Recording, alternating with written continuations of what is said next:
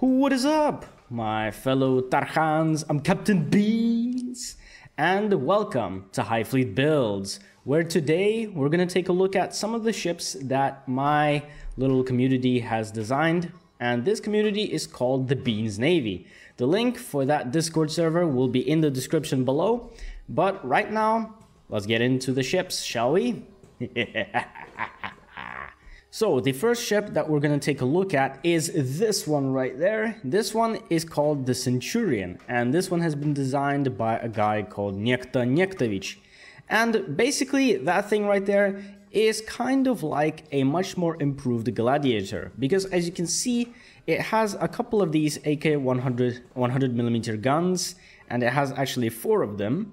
This thing also does have pretty decent armor on its sides as well as the top, and it does lack a bit of armor on the bottom, but in order to compensate, they did put a little bit of palace systems right here and right here as well. And as its main fuel source, of course, you have this big fuel tank, which I think it also gives it a decent enough combat time, which I actually really like about it. In terms of armament, this thing also has 4 of these R5 Zenith missiles, which I would assume they would only be used against larger and more tougher ships. So, just to see how this thing works, let's test it out in combat, shall we? Alright, so right here we have a bit of a selection of medium to small garrison ships. And I feel like this is a reasonable demonstration of this ship right here, because I see it as a garrison fighting ship, a slightly heavier garrison fighting ship. Maybe this thing could do silent strikes, because I think it barely goes above 300 kilometers per hour, but I think this is more meant to be a very capable fighter against medium to large ships. Anyway, let's go! Let's go, bitches! So first combat with face cam, I guess we'll see how this goes. Well, let's first fire upon this guy, and let's also dodge their artillery. Wait, does this thing have flares? Ooh, it does. Okay. This thing does have flares, which is actually what I'm going to remove some points from that ship. That's because it has flares, and the reason why it's minus points, that's because flares suck ass. I mean, look, it's literally not even helping with those missiles. I literally have to do manual dodging to avoid these missiles. So, like, what's the point of flares anyway? It's like, just dodge, bro. And even though I am pretty armored, as you can see here, I do dodge fairly easily. Even though I do have to kind of be careful with that, not to overdo it though, because otherwise I would overheat my engines. Let's keep to port side of this gladiator right there.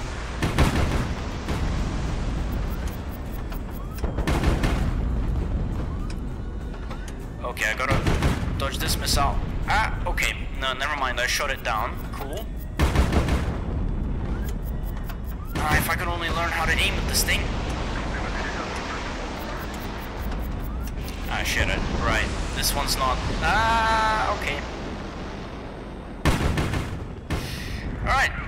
Actually, I really like the maneuverability on this thing. Even though it has armor, it's still maneuverable. Like, that's actually really good. I really like this thing. Even though I am kind of using a lot of fuel right now in order to do the dodging, let's use a missile on this guy. And that did it! Alright, so let's take a look at the damage real quick. So, as we can see here, we did only damage a little bit of the starboard side, but otherwise, because I've been dodging quite a lot, this ship actually works really damn well, and it has survived all of this stuff. And what do I think of this ship? Its work is good. And so, you know what? Let's move on to the next ship.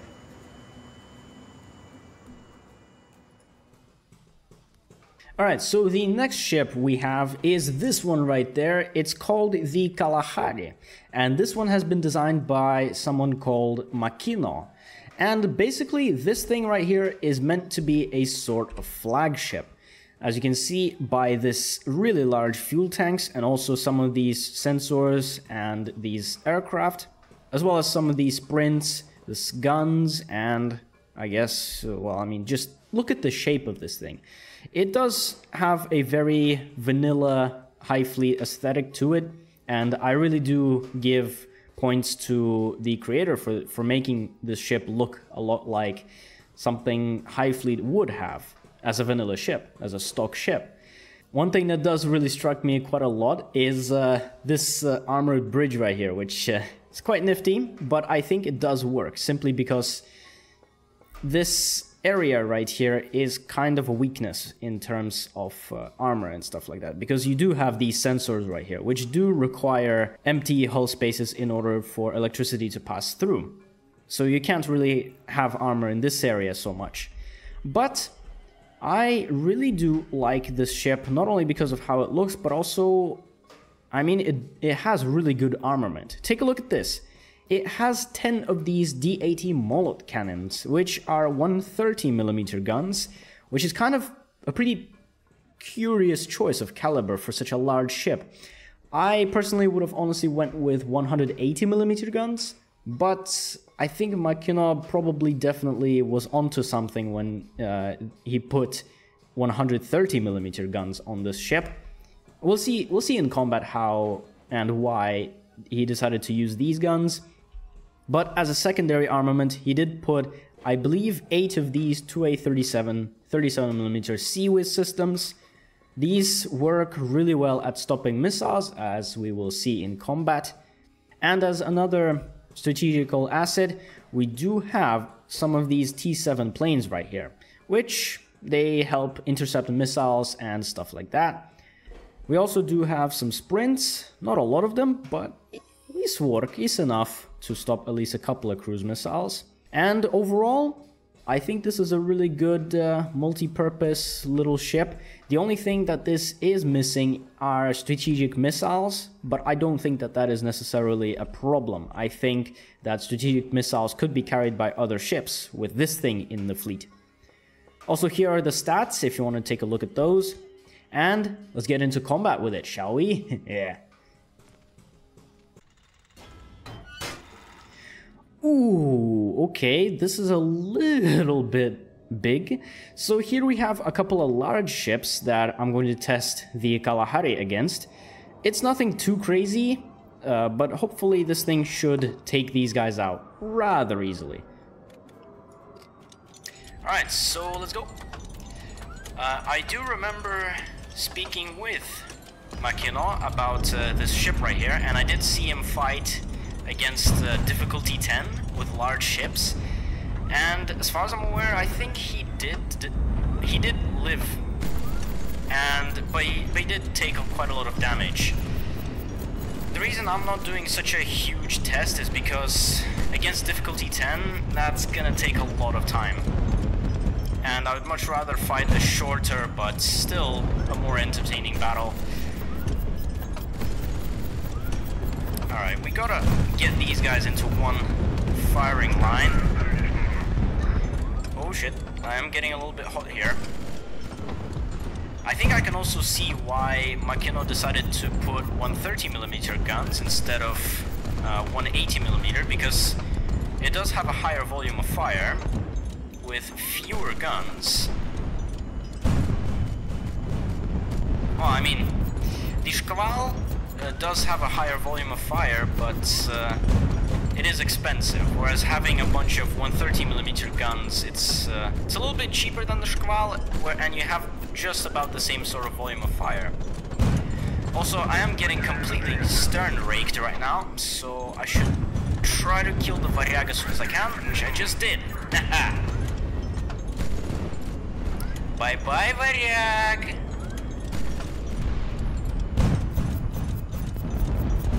Okay, we are experiencing a little bit of lag. I can tell that my guns are shooting a little bit slower. But I think that's not a big deal because, I mean, large ships generally tend to cause a little bit of lag.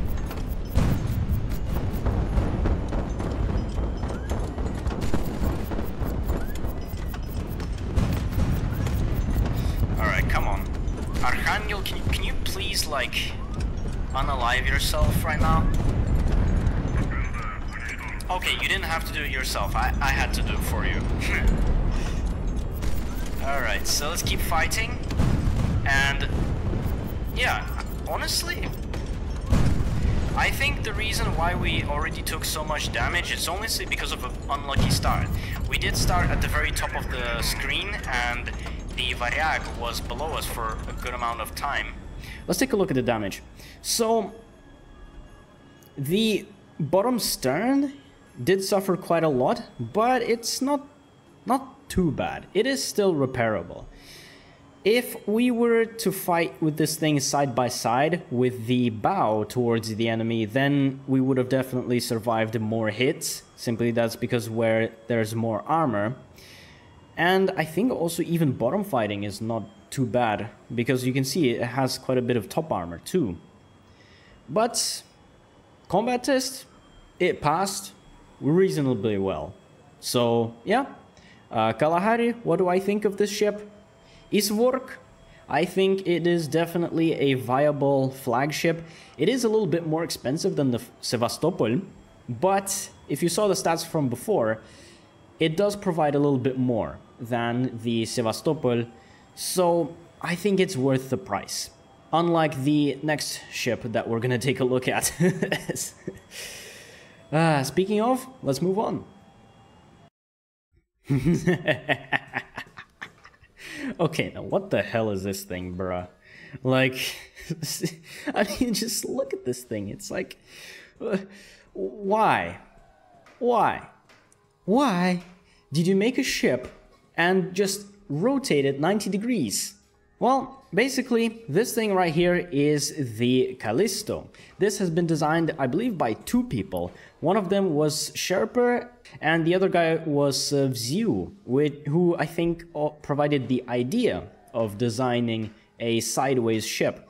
And the reason why this thing has been made, rotated at a 90-degree angle, I'll show you in just a moment. But right now, let's just take a look at what this thing has to offer.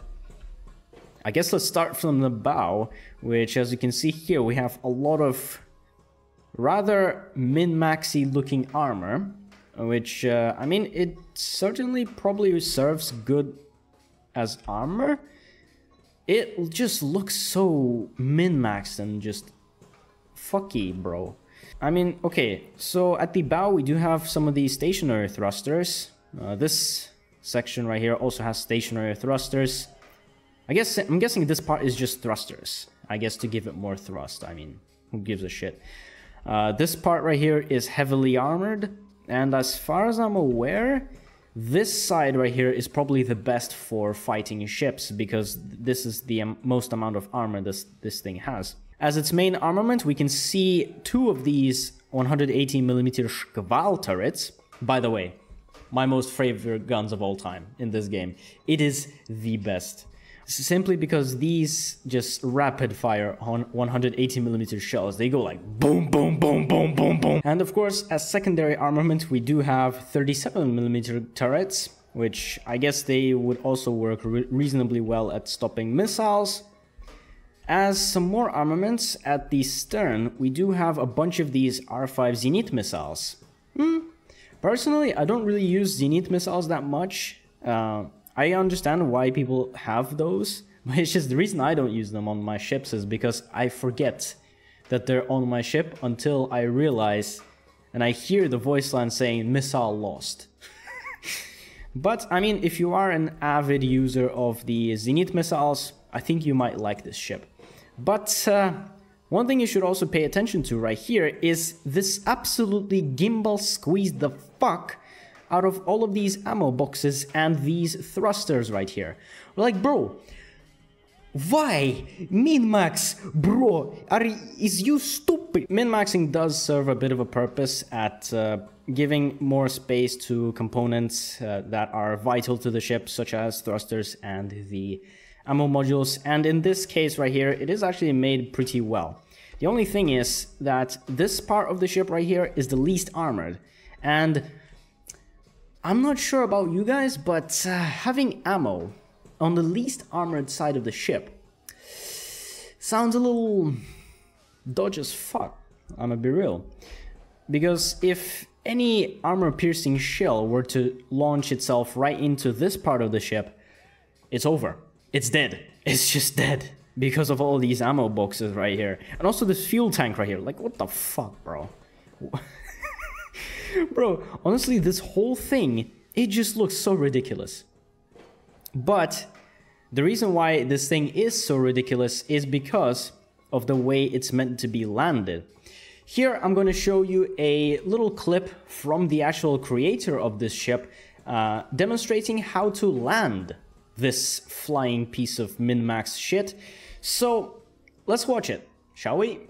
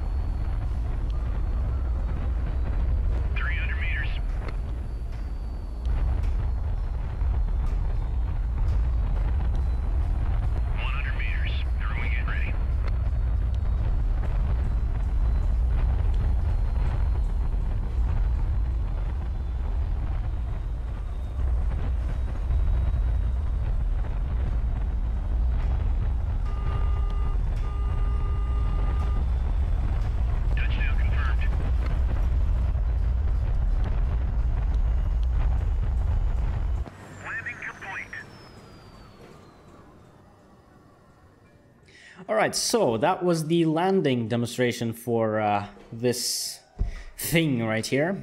Let's see how well this thing does in battle, shall we? Alright, so here we have a bunch of large ships because I really want to see this thing actually get destroyed. Because to be honest, like, these min-maxed looking ships, I don't know. I guess let's just see how this works in combat, shall we? Alright, let's go, bitches. Okay, one thing I just noticed, I started on the starboard side, which is not good because my port side is the least armored,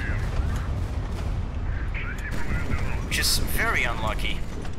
But I guess we'll make do of what we have here.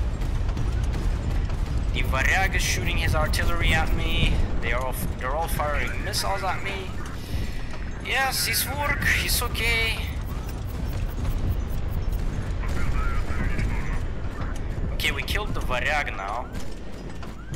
Now let's move on and kill the Bore. And let's see if we can move to the other side. Because,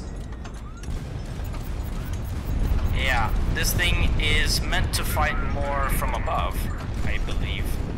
Yeah.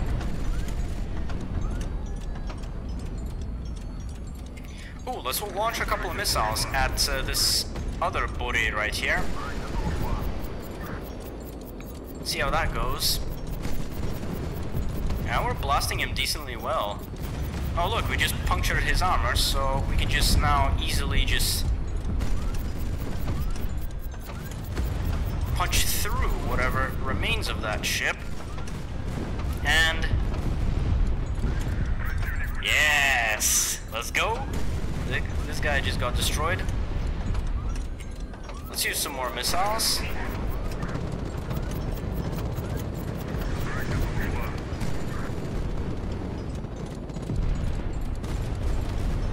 Oh my god, the amount of missiles is just...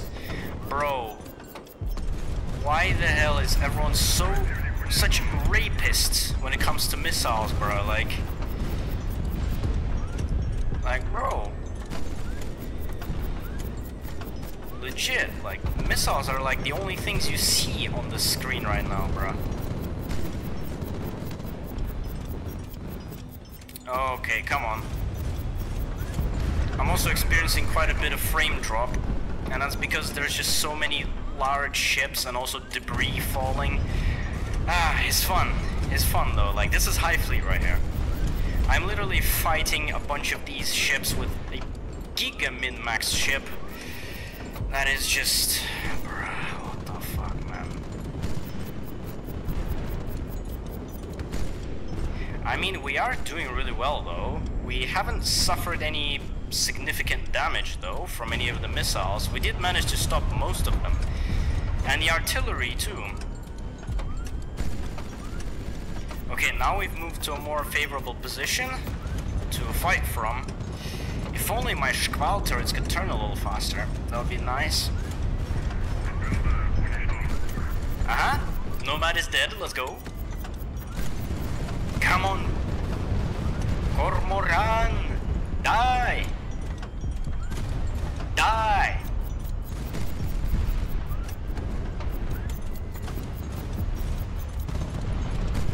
Come on, bruh. Come on. Cormoran, please die. Like, okay, for the sake of the video, come on. Come on, do it for the video, bro.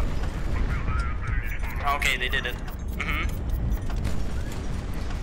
Let's get this other Griffon now. Let's launch all of our missiles at him. Who gives a shit, right?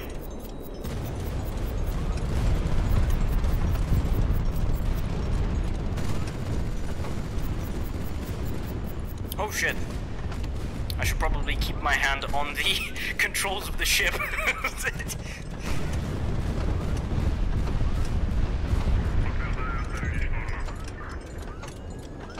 It's work! Alright, so in terms of damage, we did only suffer at the... what part of this ship should I call it? Basically this part right here. And otherwise, we didn't really suffer that much damage. Like, this thing actually is really good at stopping artillery and missiles because of the Seaways. And it also is good at delivering artillery because of the Shkval cannons. Again, my favorite guns, bro. They're just, it's the best. But everything else about this ship, the price of this ship, I'd much rather go with the Kalahari. It's the same price, but I think it's just for the purposes of being a large fighting ship, I think I'd go for the Kalahari of the same price over this fucking thing. But it is a fun little concept of designing a ship that is 90 degrees flipped, which I will give credit for, but I will minus the points for it being min-maxed as fuck, bro. Like, min-maxing is not good. But anyway, let's move on to the next one, shall we? So here we have the... oh boy, not this ship again. So here we have the Odessa, this one right here. And this ship is meant to... I honestly don't know what purpose this ship has. With this kind of price tag, I would assume this thing is meant to be a single ship campaign type of ship, even though the price tag is just a little bit above the budget that you start with at the campaign. But I mean, who gives a shit? You could always just change that in the game file, as I guess. But what is this thing really? From what I can see, this is meant to, first of all, look like a ship, because we can clearly see a bow, a tower, and a stern.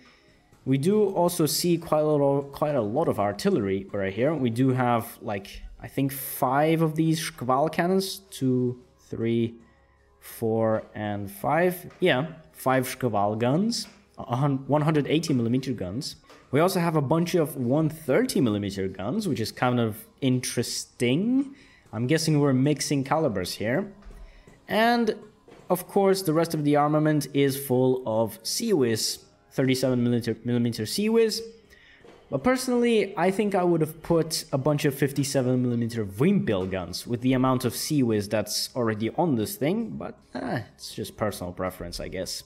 But in terms of strategic assets, it does have a little bit of ELINT, a little bit of radar, and I'm guessing there's also, yeah, there is some thermal sensors right here. I don't see any sprints or any fire control radars, which I'm guessing it's because the ship already has a bunch of Seaways, which it can use to stop missiles. Oh, and also we do have a bunch of planes right here, which they can be used to intercept missiles on the strategic map, even before the missiles hit the Odessa. I guess you can also launch them in combat, but I don't think I'm gonna do that just because of reasons.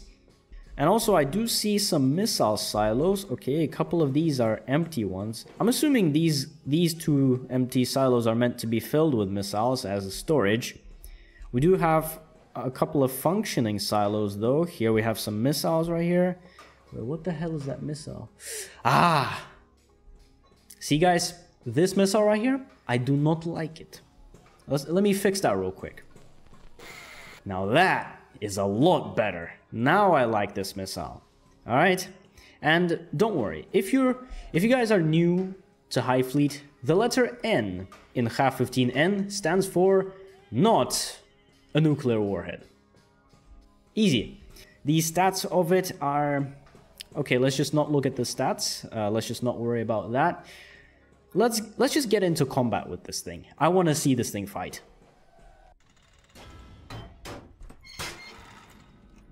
Okay, I think this is a pretty fair demonstration of this thing, what it can do in combat. Again, nothing too crazy because I don't really want to use so much time to fight literally hundreds of ships.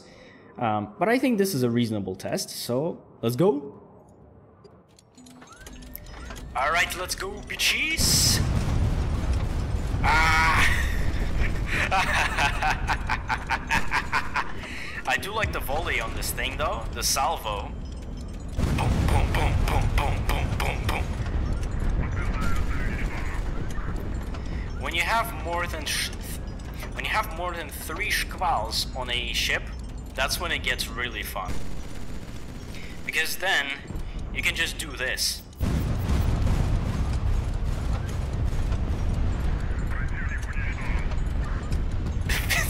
I'm just annihilating these ships at this point, like... And look at the Sea Whiz, it's literally destroying these missiles in a singular salvo, bruh. Like, don't you see the price tag just from the volleys of this ship? Don't you see how much money I'm literally throwing by shooting at these missiles and also these ships? Also, I just took a little bit of a hit, but I shouldn't have.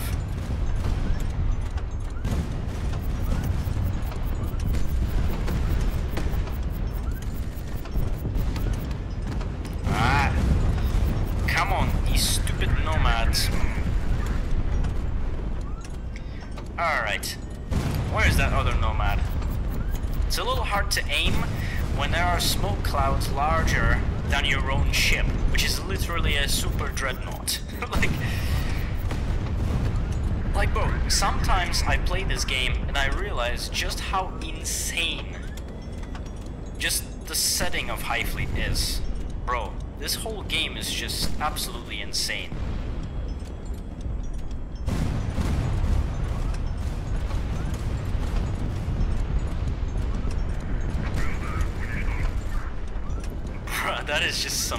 That is some really nice looking fireworks. Bruh. Is work. Let's shoot down this missile and I guess let's fire another salvo. Блин!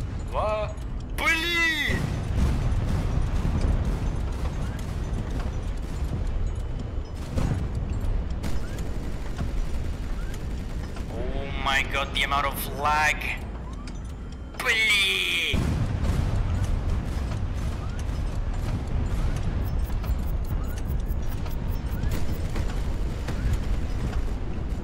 I like how we didn't even nick that other ship, even though we literally just bombarded it with artillery, bro.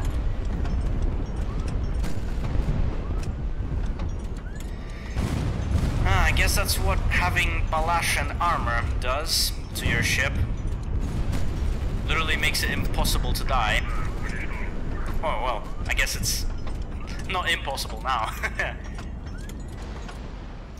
So, the Odessa class super-dreadnaught. What do I think of it? Is it a viable ship for a campaign? I don't know. I haven't tried it.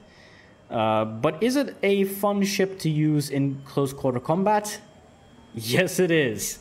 And does it have gun? Yes, it has gun. So, my final thoughts on this are... So that's where my budget went into. It's into a giant, impractical, flying piece of armored brick with guns and just fucking planes, I guess. But okay, I think that's going to be it from the Odessa and all of the other ships that I've just shown you. You know what? Let's get back to the shipworks, shall we? And so, welcome to the shipworks, where I just wanted to say that I hope you guys have enjoyed the ships right here, and I hope you have enjoyed this video. If you guys want to see those ships for yourselves, I will post a link for the Google Drive of HighFleet Builds down in the description below, along with an invitation link to the Beans Navy.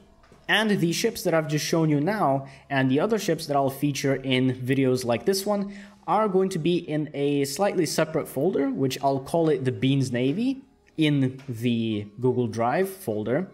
And that's going to be it. Again, I hope you guys have really enjoyed this video. It took me quite a while to make it, actually. I'm gonna be real. Here is a playlist for HighFleet Builds, and here is another video that you might actually really like if in case you don't want to watch HighFleet Builds. And right over here, we have the channel logo, which if you click on it, it'll take you to the main page, which I really do suggest you take a look at, the channel banner. And thank you very much for watching. I'll see you guys in the next one.